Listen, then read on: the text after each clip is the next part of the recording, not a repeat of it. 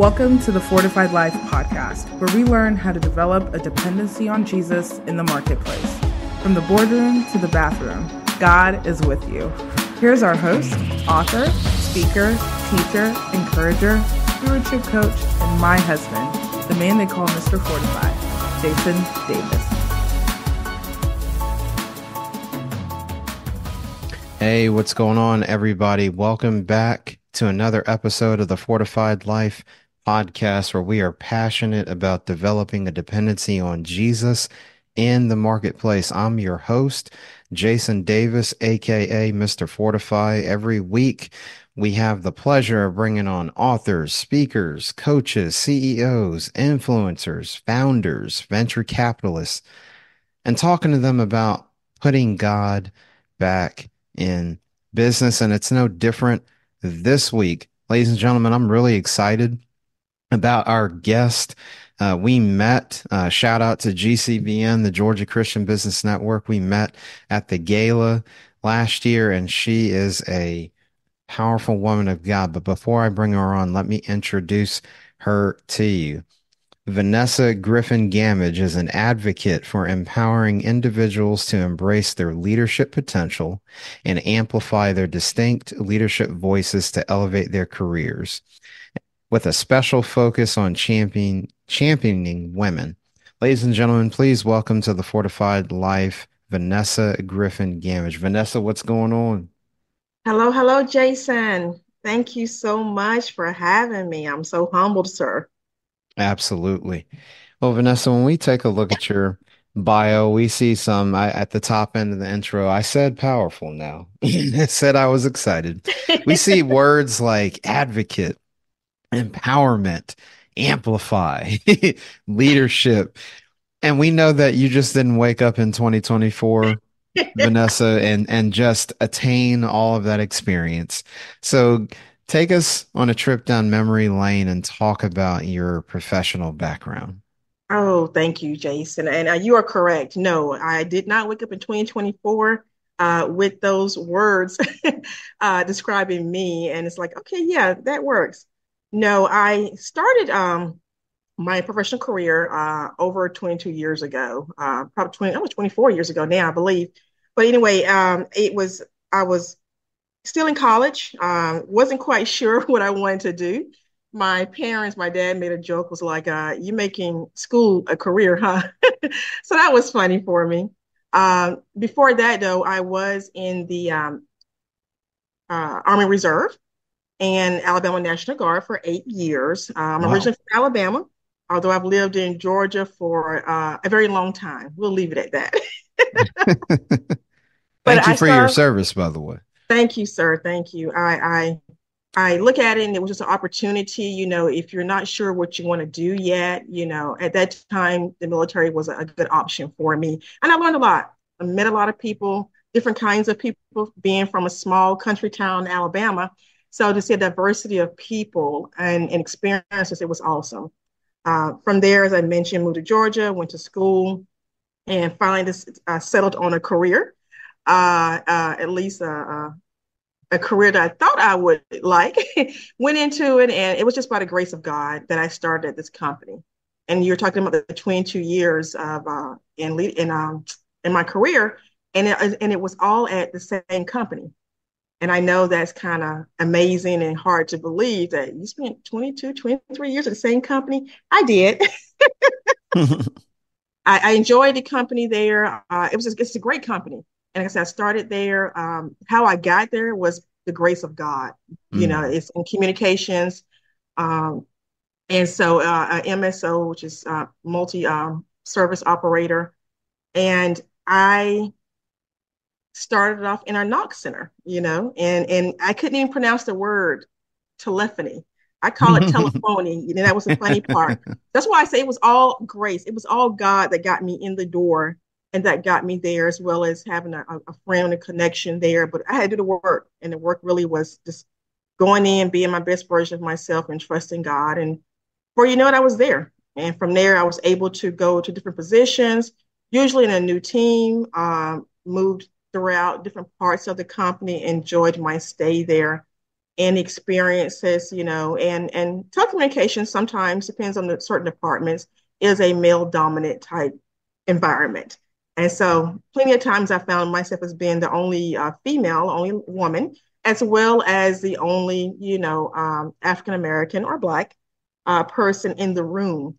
So I learned a lot along that journey that kind of pushed me towards my passion of helping women, especially women, to move in their career and leadership roles that God has called them to, and to do it without compromising their values, especially as Christian women, and all of that.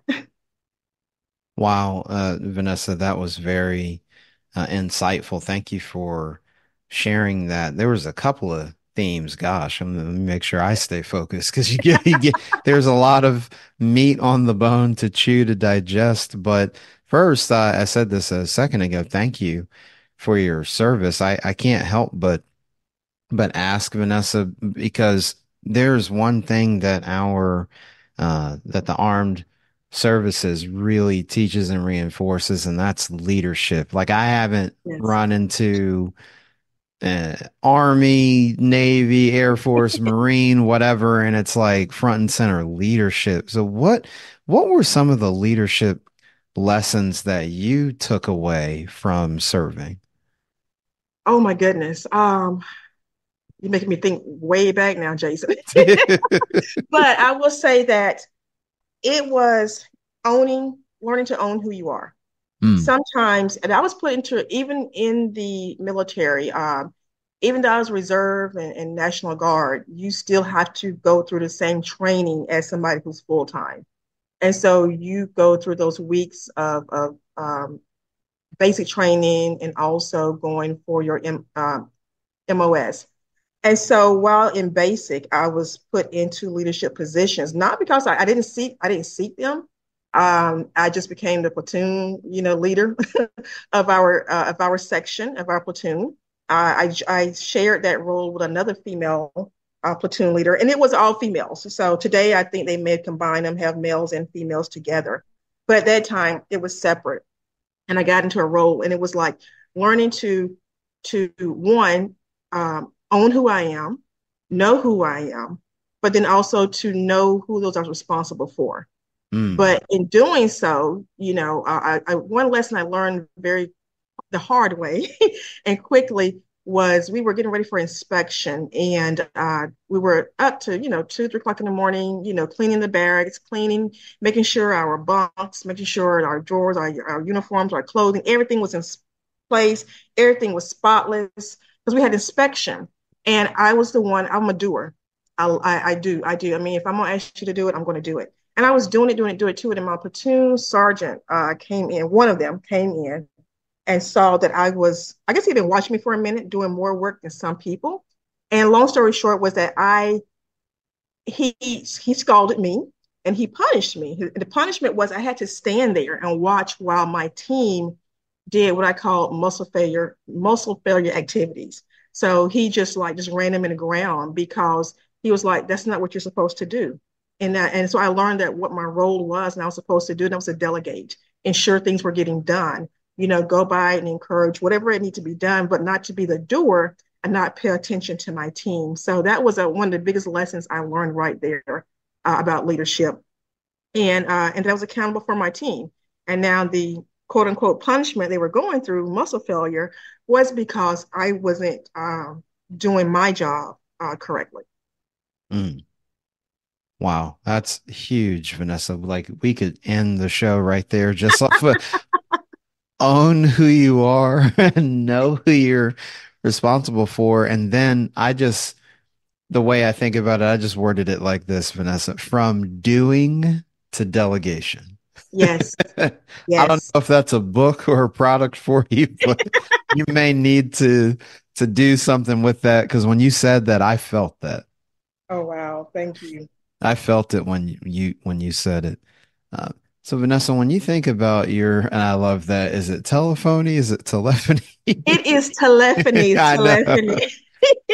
But I did. It was so funny. I was like, telephony. I was like, oh my goodness. I am so glad I was not hired based upon my knowing how to say the word correctly. Yeah.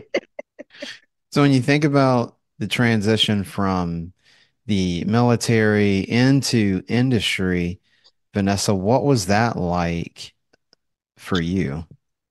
It wasn't really hard. My thing was that I'm gonna say it wasn't really hard, and there was another part that was kind of hard, and I had to learn the hard way too.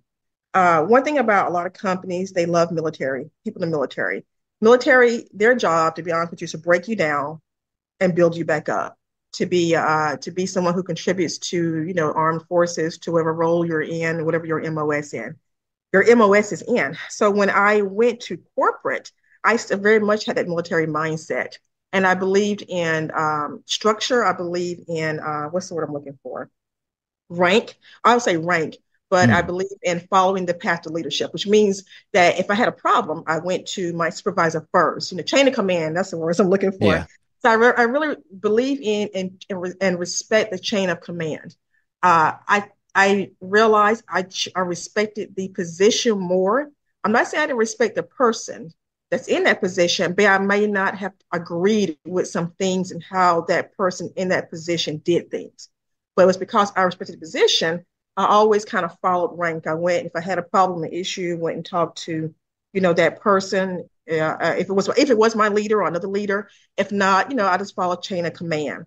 Hmm. And that's great. And that I think that a lot of companies and corporations look for that. But at the same time, it could be a stumbling block for you too. And I learned that the hard way, Mm, that by following the chain of command and just doing and doing, and if chain, that person I was speaking with, and we didn't resolve the issue, or it didn't come out to something positive, or I didn't feel something was right about it, I didn't necessarily go and step over that person to go to the next level of command. And in corporate, especially in leadership, you have to develop those relationships, and that's very, very important, and know how to work with different types of people, different kinds of people. But at the same time, you have to know how to, I'm going to say, maneuver and move around people who may not want you to move also. Hopefully that makes sense. mm, If you're great at what you do and you're good, and unfortunately, you may have some leaders who are like that, and because you make them look good. And I'm not saying I always make my leaders look good, but I'm saying that I think because I always follow the chain of command, if my leader disagreed or said no or didn't see it my way, I didn't push the envelope. I didn't try to go above and beyond or go around and making other connections and stuff. So that was a lesson learned right there, is that yes, that's your leader, but your leader or your supervisor, immediate supervisor, may not always be the best advocate for you, may not always be your a good mentor, the best mentor for you, or even the best sponsorship person for you to continue moving in your career. mm.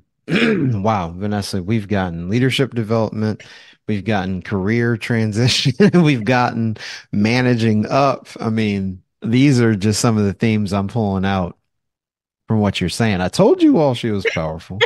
So, Well, thank you, Jason. It's been a definitely a road. And I want to kind of step back and say this too. And even though I grew up in the church, so I told you I'm from a small town in Alabama, mhm. went to church with my granny all the time. My mom would send us when she couldn't go. So I grew up in the church. And when I came to Atlanta, and finally found that church home, and even though I knew God and had a relationship with God and knew the Holy Spirit, I still allowed some things that were meant for good at the time to be a block now, and again, in climbing the career ladder. And so God had to really work through me and go through some things. He allowed me to go through some things. He was always there. I won't even lie. There was plenty of times I wanted to walk out of my career or my current job, but the Holy Spirit was like, nope, nope, nope. And I'm so grateful and thankful that I was obedient to the voice, even though I didn't understand, even though I was sometimes angry or maybe hurt. But I understand that purpose and see it now, because now that kind of leads to what I'm passionate about today, which is what you when you introduced me, and it's been helping women to embrace their leadership potential, to be empowered, by their voices, and not compromise their values, so to know that they can still represent our Heavenly Father in whatever career and industry they're in, to do it in a way that is that brings some glory and honor and praise, and also doesn't cause you to compromise your values. There's a way. My thing I always say is there's always a way to say everything. You can say anything in the right way to get what you need, and you can say anything in the wrong way, the same thing, and it would be, go against you. So I'm very passionate about helping women in their careers and to elevate to that next level. Wow, you just reminded me of a book I read years ago, Vanessa, called Humble Inquiry, the gentle art of asking, not telling. Yes, And so yes. you just highlighted that for me, but it's a perfect segue, Vanessa, to talk about your entrepreneurial endeavors and you being passionate about the leadership potential of women. So talk to us about what you're doing in the marketplace. You've gained all this corporate experience working in technology, but yeah, talk to us about how that's translated to your entrepreneurial efforts now. Okay, definitely. So one thing I will say, and hopefully this doesn't come out wrong or sound wrong, you have to be, I think, a special kind of person to stay in corporate America, because there is a lot of politics. There is a lot of things that make you go, huh, what? And unfortunately, it is what it is. There's a lot of secularism in there also. And you have other people who are in there trying to climb that corporate ladder as well, and they don't know God, you know. So either it's like you got to come in and know who you are, know what it is that you want, and stand firm in that, and then start making that climb and having the right people around you to cheer you on. And like you said, and know how to handle how to handle people who may not know God, who may not have a relationship with Jesus Christ. Because at the end of the day, we represent our Heavenly Father in all that we do. And as I mentioned earlier, I believe in my heart that He wants us to represent Him in all industries, all levels, from the top all the way down, and everything that our life shows or displays at work, at home, in a community reflects Him. So you have to be very mindful and careful of how you, at least I did, was very mindful and careful of how I acted in or responded to certain things in corporate America. I seen where some people were act a certain way and get away with it. And I'm like, well, okay, well, can I do that? Because if I get just passionate about something, AKA mad, and want to share my point of view of what I thought about it, it's like, no, I represent my Heavenly Father, so I can't come that same way. And one of the biggest things I realized was that there's always somebody watching. There are those that are watching that it could be, who know Jesus Christ, their Lord and Savior, and there are those who don't. There could be people who are practicing other religions and stuff. And so there's always someone watching. And although I didn't go around, pushing my relationship with Jesus into anyone's face or anything, but when you ask me, or you come to me and you ask me a question, you opened the door, and I got a chance to share, the lessons learned, which were hard lessons that I'll be like, Lord, what's going on? I don't get this. Why is this makes no sense? I mean, and I think the last 2 or 3 years, I went through a period of time where I'm going to say, the comment that I heard from, I was dealing with a certain leader, and it was like, if she would just go back to the way she was. Mm. And I sat there and meant like, what do you mean the way I was? What was that? And I realized that I think trying to, again, you have to have the grit to move in corporate America, because people will come and say and do things or try to, put you on the hot seat in front of leaders or try to call you out. And you got to know how to respond and react to that, not only just with your words, but with your face, with your body language. And so me having gone through that for a period of years, and it was like, well, before I just said, okay, yes, I was in the military. I used my military approach. Okay, yeah, I don't agree with this, but okay, because my leader said so, or this leader says so. Okay, I point this out to you. You still say do it. And I go, okay, as long as you know. And so over time, my voice got quieter and quieter, a little bit more. With my team, I spoke out and encouraged and loved doing that and helped them go to the next level and say, hey, you can do this. But when it came to myself, I kind of shrunk down. And so within one day, it was going through a lot of things, but then finally it was like, why are you being quiet? You are a Black female leader. There will be other Black female leaders or women of color, not just Black, but, Asian, Hispanic, whatever it may be, are just women in period in general that will come through and will encounter the same things because technology in some industries, it is male dominant. And I wish that there were things that I had known before that I learned along the way. Had I known before, I could have taken better control of my career and not leaving it into the hands of other people, thinking that, when I'm not in the room or at the table, they would speak on my behalf or they would create that connection, that relationship. It was just so much I went through in 2 or 3 years. And from there, one night, the Lord was like, just had me writing. I was just writing out, just writing. I don't even know what I was just writing out things and wished I'd have known and how to help. Had no idea what it was leading to. And that was about 4 or 5 years ago, about 4 years ago.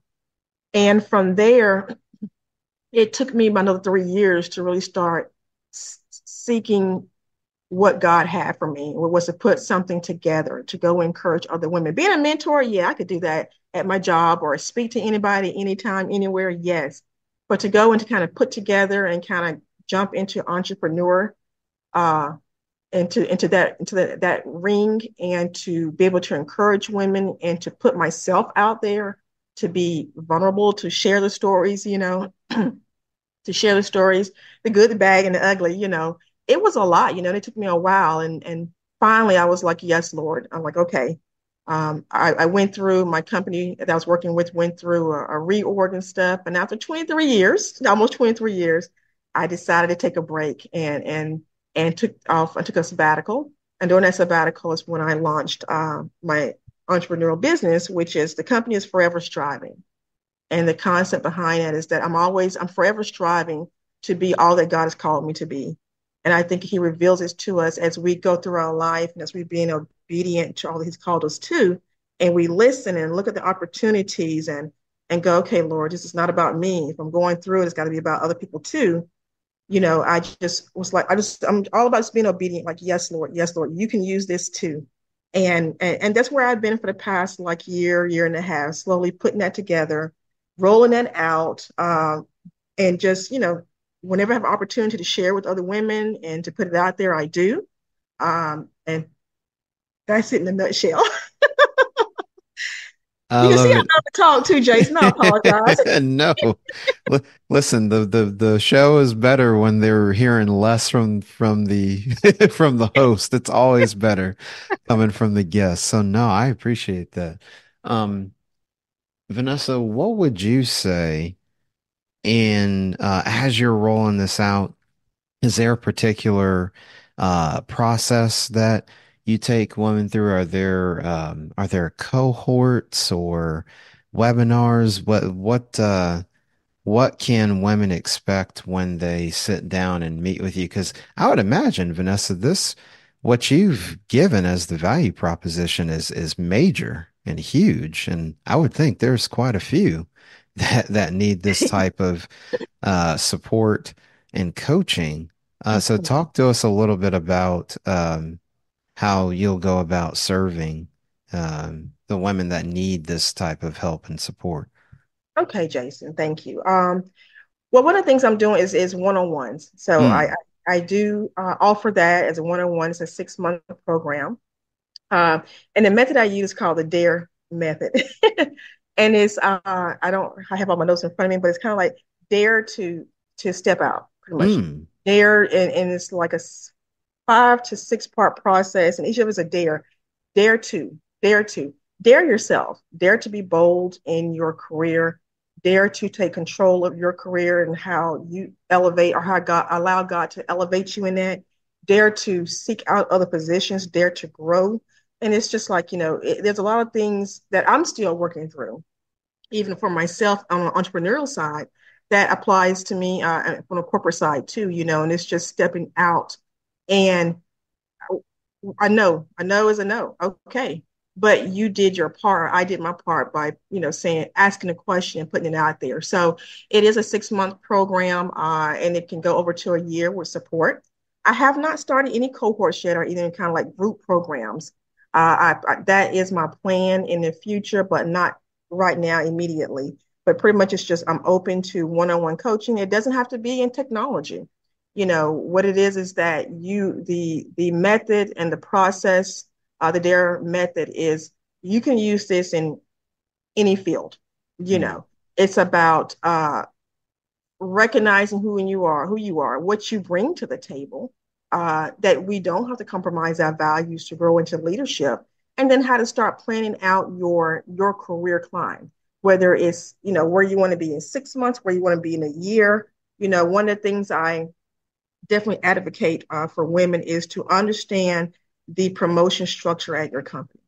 Every company is different, from an IC or individual contributor going into a leadership, there could be certain classes you have to take, certain skill sets you have to have.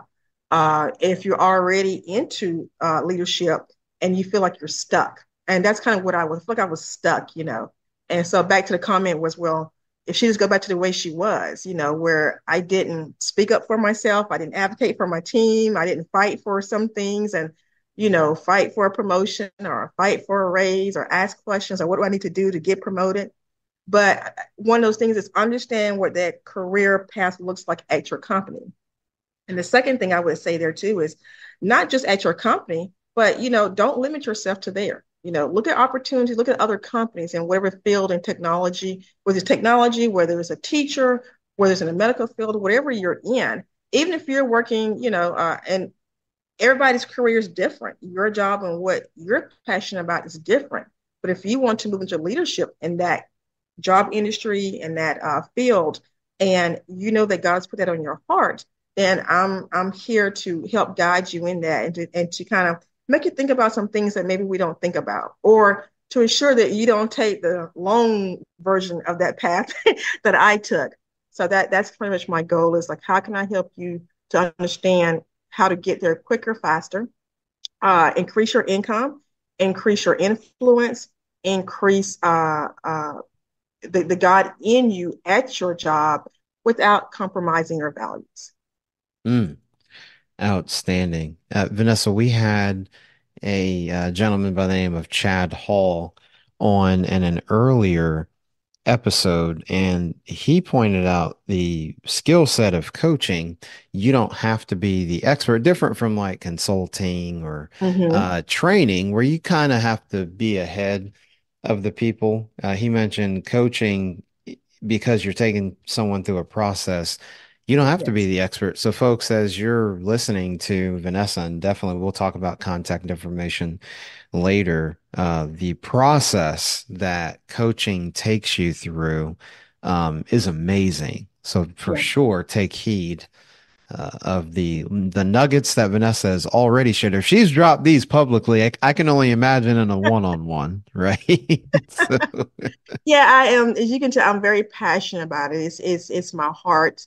I even teach these to my nieces and nephews, and I think starting with kids in middle school and high school or as young as you can, and empowering them and knowing and teaching them how to, because these are skills and things you learn that you can use in life. I mean, yes, I'm talking about career. I'm passionate about leadership and careers for women, but it really is something that teaches you how to represent God's kingdom as a leader. Even kids in school, you have children who are, running for president. You have kids who are over, the leader in their sports or their basketball or football or the debate team or whatever it may be.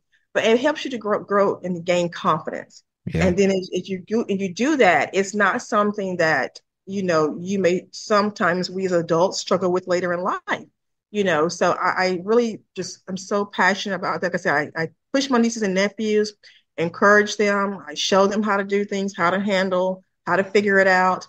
And I just love that I have an opportunity to do that. So even though my journey was, at a time going through, Lord, what is going on? When I look back at it, I can say, well, thank you. You entrusted this with me to be able to pass it on to other just women too, who are in careers, young women who are in leadership, but also, teach my nieces and nephews on how to handle themselves, as they grow and get ready to graduate from school and all that good stuff. I love it. Leadership starts at home. It Yeah, starts in the that's it. household. Yes, it does. Yes, sir. Yes, sir.